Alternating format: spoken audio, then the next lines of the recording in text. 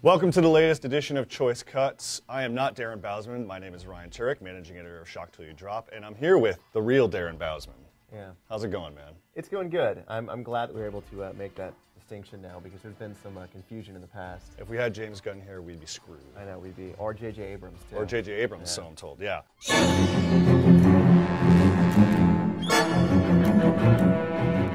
We're a couple days out from, or a couple days, out after the release of Saw 7, Saw 3D.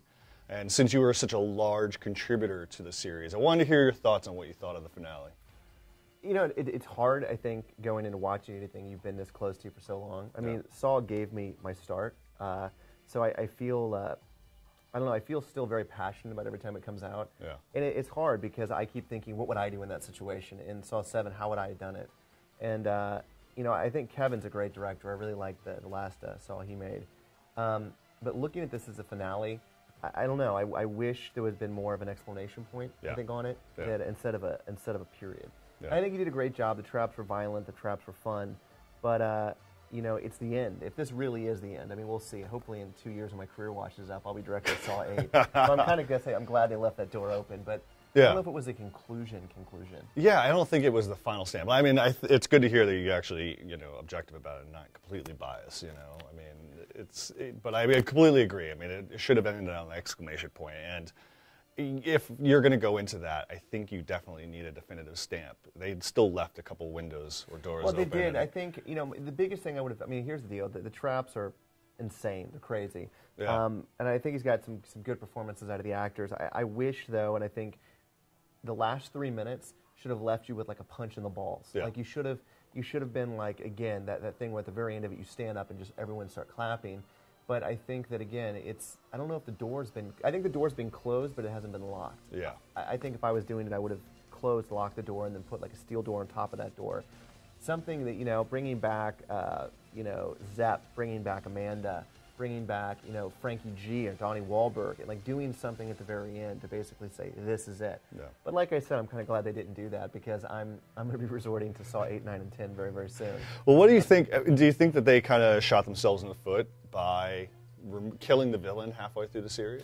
No, I think it was the only way that could have worked. And I think that, one of the first things when I did Saw 2, I remember I'd never directed anything before. And I go into Lionsgate and they said, why should you direct Saw 2? Tell us why. And they wanted to hear my version of the story, and I say, capture Jigsaw on page 5. And they said, why would you capture Jigsaw on page 5? That's ridiculous. He's the franchise. And I said, because, again, everyone knows he's the franchise, and you've got to do something they're not expecting. Capture him on page 5. And so this whole pitch I gave them, they liked and let me do Saw 2. When Saw 3 came around and we were looking for a story, I say, kill Jigsaw. And they said, what do you mean kill Jigsaw? He's the franchise. I said, it's exactly why you kill him. Kill him right here. The franchise will be all of the things he left behind. And I think that by doing that, the audience wasn't allowed to guess what was going to happen next. If you're going to kill your villain on the 3rd chapter and you still have 4 more, I think that's cool. If you're going to capture him on page 5 on the sequel. So I think that there's a way to keep him around and keep doing things in a smart and unique way. Yeah. What surprised me about the ending of Saw 3D was just how savvy the Saw fans are. I mean, I think they're much more savvy than the Friday the 13th fans, the Nightmare on Elm Street fans. They predicted what was going to come, like way back by 3. Yeah. Or, way back by 2. Do you agree with that? I mean, like that they. I think that one of the things we saw that we've all strived for, the producers, the writers, the directors that have all come in, is we're all fans of the movies, and we study them, we pick them apart, and we go on the message boards. We scour the message boards. We scour IMDb. We scour House of Jigsaw. All the message boards and all the horror sites, we look at them to find out what the fans are thinking and what they're doing, and we've shaped the movies to be about the fans. The problem with this is that the fans are, as you said, so smart. They're always, the minute we think we've got them, they figure it out. And so it's been kind of hard in that way because, again, like with Friday the 13th or with the Freddy films, you don't really see that as much. You don't have people picking apart what Jason's going to do or what Michael Myers is going to do. It's not like that. But I think with Saw, James Wan, right at the very beginning, did something smart, unique, and different. And he had everyone trying to guess the magic trick. And that's what Saw is. It's a magic trick. It's like, you're going to go in there and we're going to pull the wool over you and do something you're not expecting. So now by Saw 2, when we got them, with again, pulling the magic trick, they started looking. They started trying to figure out where we're hiding the cards, where the sleight of hand is occurring. And I think it became increasingly harder and harder to trick the audience. Absolutely. What were there any traps after your term, you know, you're serving your term on Saw, that you wish you had done, traps that you were envious of? Well, it's funny, in this last Saw, one of the traps that we wanted to do and was written into Saw 2, we couldn't do it, then was written into Saw 3, and we couldn't do it, was the teeth pull. And in fact, Saw 3, if you remember the poster, is 3 teeth, yep. because they made the poster before we finished the film, and that was supposed to be Rig pulling his teeth out. I think anything with teeth just freaked me out. I just saw Jackass 3D last night. Have you seen it yet? Yeah. The scene where the guy pulls the tooth out with the car. I mean, I think anything with teeth freaks people out. So yeah, I wish I would have done that one. That was a great one. The fishhook one got me.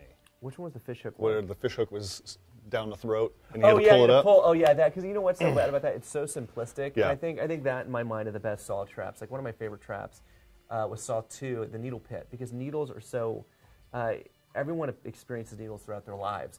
And, you know, it's something we can all relate to. And then you pervert that and say, okay, instead of being one needle, let's put 500,000 needles in there. Same thing with like, the hook. It's so simple.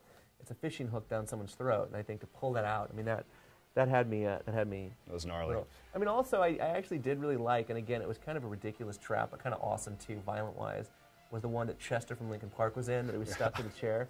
It was a little overdone, but I like the skin, yeah. I was going to say, it was really overdone, but I mean, that is horrific because pulling skin and ripping skin. I mean, that's there was a trap I can talk about now that we never did that I did want to do, that we were going to stitch 2 people together, and it was kind of like the super glue trap. The whole idea was to super glue 2 people together, then stitch them together, and they had to pull themselves apart, basically ripping both of the back of their skins off. But that ended up becoming too complex and too hard to pull off. In terms of, you know, I mean, like criticism, you know, I mean, you think that. You know, in 20 years' time, people will go, yeah, that defined it. You know, that certainly was indicative of the time. And I mean, here's what I can say, and I think it's a fair assessment to say this now, that it is a new horror franchise, i.e. Friday the 13th or Nightmare on Elm Street of its time. And I think now, here we are 20, 30 years later, and you're still buying Freddy masks, you're still buying Jason masks. I think you're going to continue to see the Billy puppet. I think you're going to continue to see the pig. You know, I think that's not going to go away because, again, it was a time in horror that, you know, all of these kids, every Halloween became a tradition. Go on Halloween night and go see the new Saw film. And I think that's hopefully something that will continue on. In 20 years' time, how do you think people are going to view the Saw franchise? Do you think it's going to be, I mean... Well, I'll still be directing them in 20 years' time. So hopefully great. Taking them into space? Yeah, if we can get Pinhead and Jigsaw and Chucky, I think we're good.